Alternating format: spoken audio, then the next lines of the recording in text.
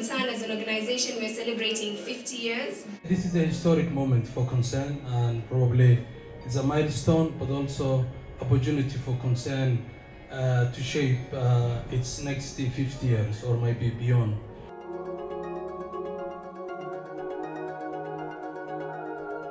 Last year was our biggest in terms of our budget, and we reached about 27 million. But you know, I think as a nation of storytellers, we really tell about the stories and not the statistics. 50 years is being marked as a time and an opportunity for refocusing and becoming even more effective than they are.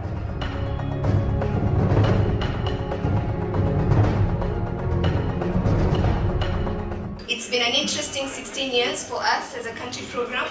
We started as a very small project in Korogocho and have grown to a big program that covers 4 sectors with a reach not just in Nairobi but in northern Kenya as well.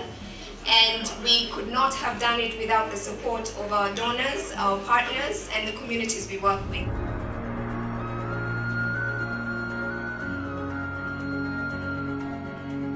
Say thank you to the teams on the ground, because they're the ones who are really out there on the front lines.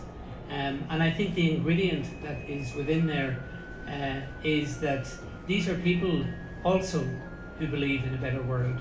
These are people who don't just look for problems, but see potential.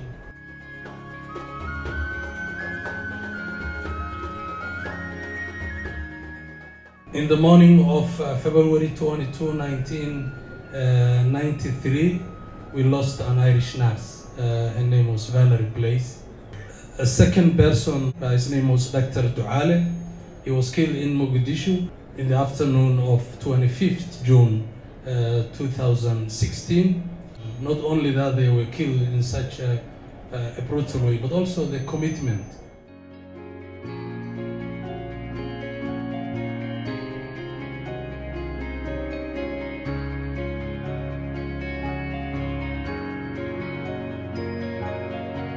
I want to propose a toast on behalf of everybody in the room, wishing Concern Worldwide a very happy 50th birthday, thanking you for your huge contribution to date, and wishing you a long, healthy and effective future to Concern Worldwide.